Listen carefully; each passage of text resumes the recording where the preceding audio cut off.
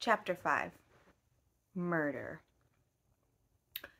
I got out the car in next to no time and drove rapidly to Fernley. Jumping out, I pulled the bell impatiently. There was some delay in answering, and I rang again. Then I heard the rattle of the chain, and Parker, his impassivity of countenance quite unmoved, stood in the open doorway. I pushed past him into the hall. "Where is he?" I demanded sharply. "I beg your pardon, sir?" "Your master, Mr. Ackroyd. Don't stand there staring at me, man. Have you notified the police?" "The police, sir? Did you say the police?" Parker stared at me as though I were a ghost. "What's the matter with you, Parker? If, as you say, your master has been murdered—" A gasp broke from Parker. "The master?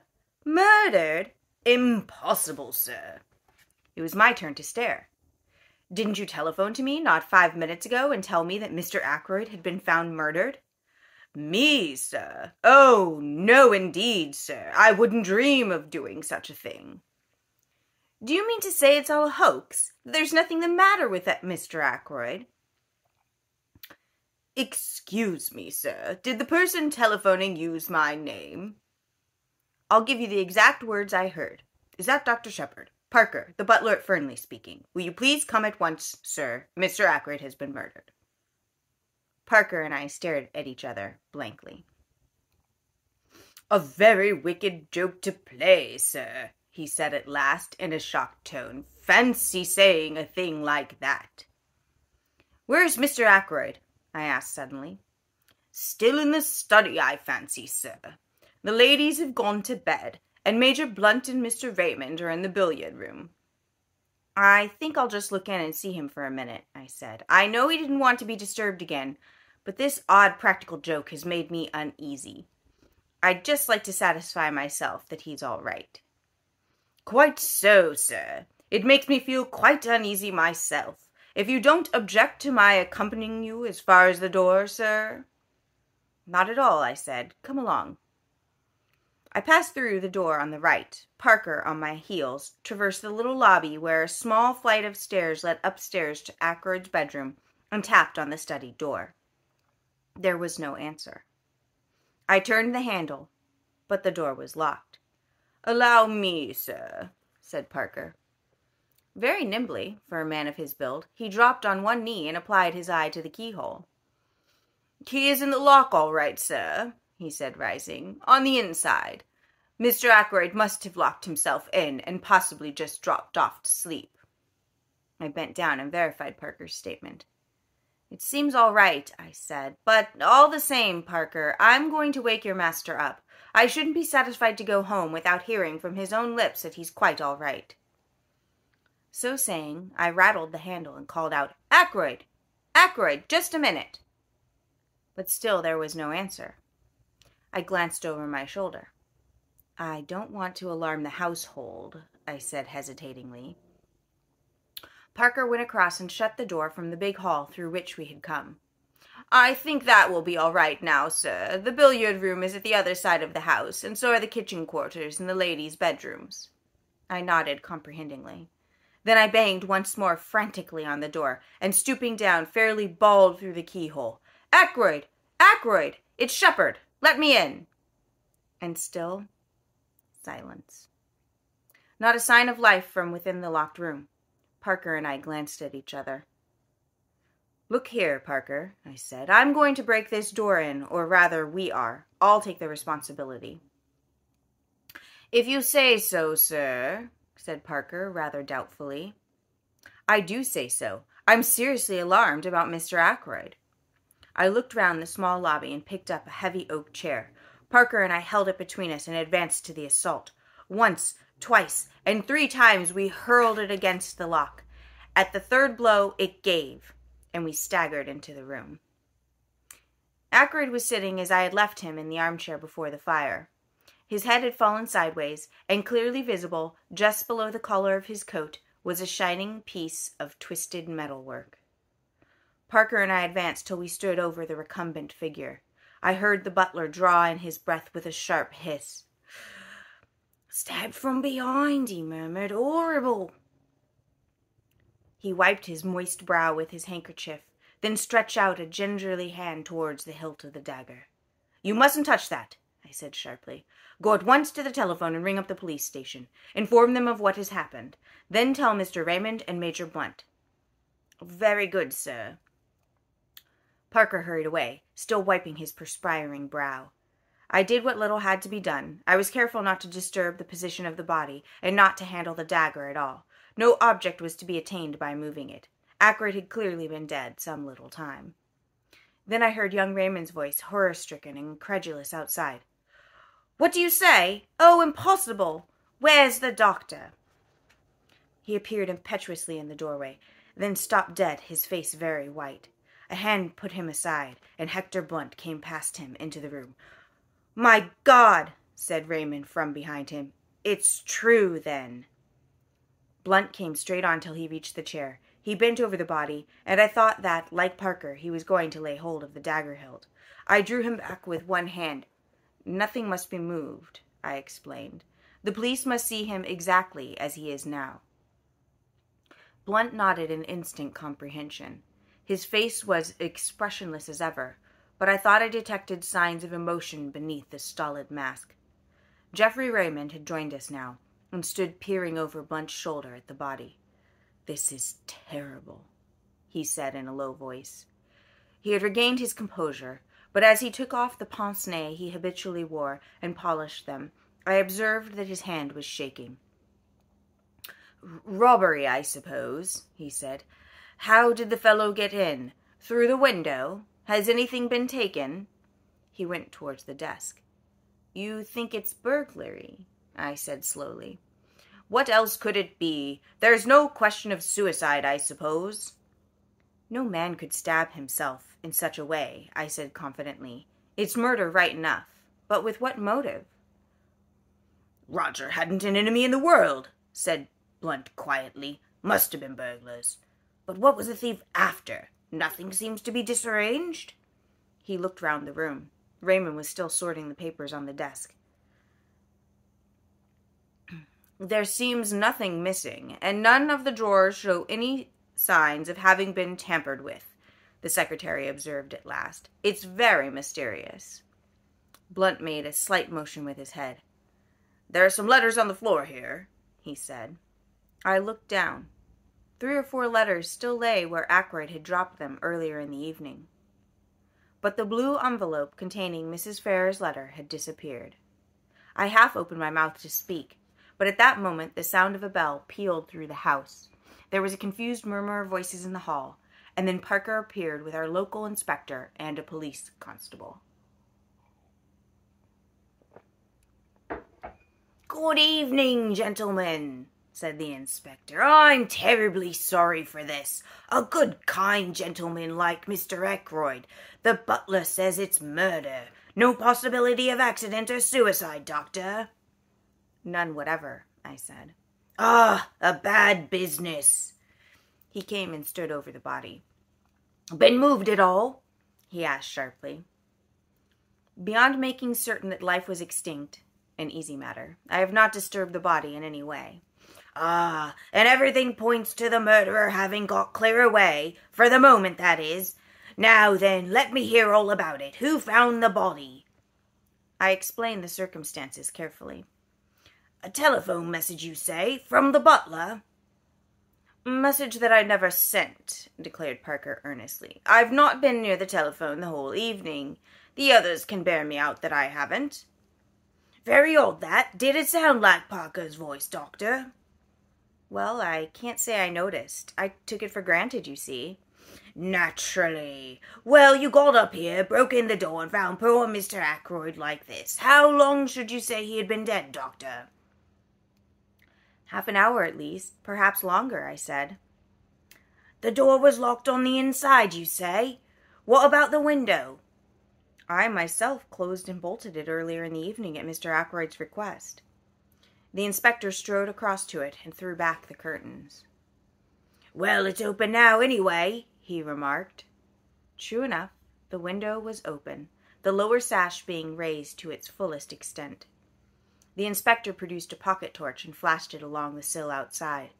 "This is the way he went, all right," he remarked, "and got in. See here."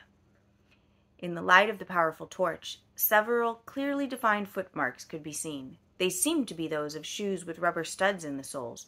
One particularly clear one pointed inwards, another, slightly overlapping it, pointed outwards.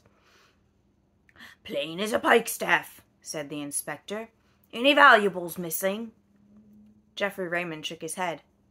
"Not so far that we can discover. Mr. Ackroyd never kept anything of particular value in this room." Said the inspector.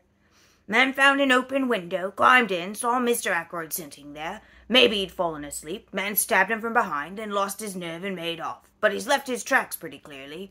We ought to get hold of him without much difficulty. No suspicious stranger's been hanging about anywhere." "Oh," I said suddenly. "What is it, Doctor?" "I met a man this evening, just as I was turning out of the gate. He asked me the way to Fernley Park." "What time would that be?" "Just 9 o'clock. I heard it chime the hour as I was turning out of the gate." "Can you describe him?" I did so to the best of my ability. The inspector turned to the butler. "Anyone answering that description come to the front door?" "No, sir. No one has been to the house at all this evening." "What about the back?" "I don't think so, sir, but I'll make inquiries." He moved towards the door, but the inspector held up a large hand. "No, thanks. I'll do my own inquiring. But first of all, I want to fix the times a little more clearly. When was Mr. Ackroyd last seen alive?" "Probably by me," I said. "When I left at, let me see, about 10 minutes to 9. He told me that he didn't wish to be disturbed, and I repeated the order to Parker." "Just so, sir," said Parker respectfully. "Mr. Ackroyd was certainly alive at 9:30, put in Raymond, "for I heard his voice in here talking." "Who was he talking to?" "That I don't know. Of course, at the time I took it for granted that it was Dr. Shepherd who was with him. I wanted to ask him a question about some papers I was engaged upon, but when I heard the voices I remembered that he had said he had wanted to talk to Dr. Shepherd without being disturbed, and I went away again. But now it seems that the doctor had already left?" I nodded. "I was at home by 9:15, I said. "I didn't go out again until I received the telephone call." "Who could have been with him at 9:30? queried the inspector. "It wasn't you, Mr. "Major Blunt," I said. "Major Hector Blunt?" asked the inspector, a respectful tone creeping into his voice. Blunt merely jerked his head affirmatively. "I think we've seen you down here before, sir," said the inspector. "I didn't recognize you for the moment, but you were staying with Mr. Ackroyd a year ago last May." "June," corrected Blunt. "Just so, June it was. Now, as I was saying, it wasn't you with Mr. Ackroyd at 9:30 this evening?" Blunt shook his head. "Never saw him after dinner," he volunteered. The inspector turned once more to Raymond. "You didn't overhear any of the conversation going on, did you, sir?" "I did catch just a fragment of it," said the secretary. "And supposing, as I did, that it was Dr. Shepherd who was with Mr. Ackroyd, that fragment struck me as distinctly odd. As far as I can remember, the exact words were these. Mr. Ackroyd was speaking. 'The calls on my purse have been so frequent of late,' that is what he was saying, 'of late, that I fear it is impossible for me to accede to your request.' I went away again at once, of course, so I did not hear any more, but I rather wondered because Dr. Shepherd does not ask for loans for himself or subscriptions for others," I finished. "A demand for money," said the inspector musingly. "It may be that here we have a very important clue." He turned to the butler. "You say, Parker, that nobody was admitted by the front door this evening?" "That's what I say, sir." "Then it seems almost certain that Mr. Ackroyd himself must have admitted this stranger. But I don't quite see—" The inspector went into a kind of daydream for some minutes. "One thing's clear," he said at last, rousing himself from his absorption. "Mr. Ackroyd was alive and well at 9:30. That's the last moment at which he is known to have been alive." Parker gave vent to an apologetic cough, which brought the inspector's eyes on him at once. "Well?" he said sharply. "If you'll excuse me, sir, Miss Flora saw him after that." "Miss Flora?" Yes, sir. About 9:45 that would be. It was after that she told me Mr. Ackroyd wasn't to be disturbed again tonight. Did he send it to you with that message? Not exactly, sir. I was bringing a tray with soda and whiskey when Miss Flora, who was just coming out of his room, stopped me and said her uncle didn't want to be disturbed. The inspector looked at the butler with rather closer attention than he had bestowed on him up to now. You'd already been told that Mr. Ackroyd didn't want to be disturbed, hadn't you? Parker began to stammer. His hands shook. Yes, sir, quite so, sir.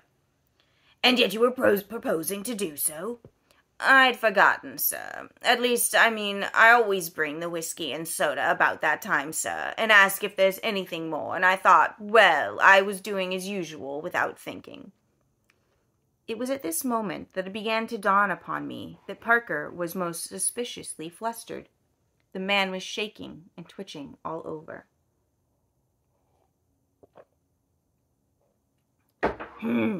Said the inspector. I must see Miss Ackroyd at once. For the moment, we'll leave this room exactly as it is. I can return here after I've heard what Miss Ackroyd has to tell me. I shall just take the precaution of shutting and bolting the window. This precaution accomplished, he led the way into the hall, and we followed him. He paused a moment as he glanced up at the little staircase, then spoke over his shoulder to the constable. Jones, you'd better stay here. Don't let anyone go into that room. Parker interposed deferentially. If you'll excuse me, sir. If you were to lock the door into the main hall, nobody could gain access to this part. That staircase leads only to Mr. Ackroyd's bedroom and bathroom. There's no communication with the other part of the house.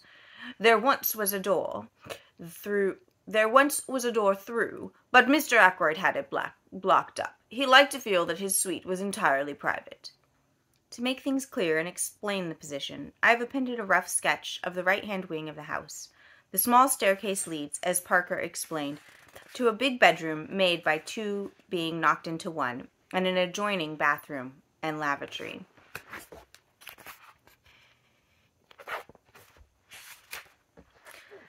The inspector took in the position at a glance. We went through into the large hall, and he locked the door behind him, slipping the key into his pocket. Then he gave the constable some low-voiced instructions, and the latter prepared to depart. We must get busy on those shoe tracks, explained the inspector. But first of all, I must have a word with Miss Ackroyd. She was the last person to see her uncle alive. Does she know yet? Raymond shook his head. Well, no need to tell her for another 5 minutes. She can answer my questions better without being upset by knowing the truth about her uncle. Tell her there's been a burglary, and ask her if she would mind dressing and coming down to answer a few questions. It was Raymond who went upstairs on this errand. Miss Ackroyd will be down in a minute, he said when he returned. I told her just what you suggested. In less than 5 minutes, Flora descended the staircase. She was wrapped in a pale pink silk kimono. She looked anxious and excited. The inspector stepped forward. Good evening, Miss Ackroyd, he said civilly. We're afraid there's been an attempted robbery, and we want you to help us. What's this room? The billiard room? Come in here and sit down. Flora sat down composedly on the wide divan, which ran the length of the wall, and looked up at the inspector. I don't quite understand. What has been stolen? What do you want me to tell you? It's just this, Miss Ackroyd. Parker here says you came out of your uncle's study at 9:45. Is that right? Quite right. I had been to say good night to him. And the time is correct? Well, it must have been about then. I can't say exactly. It might have been later. Was your uncle alone, or was there anyone with him?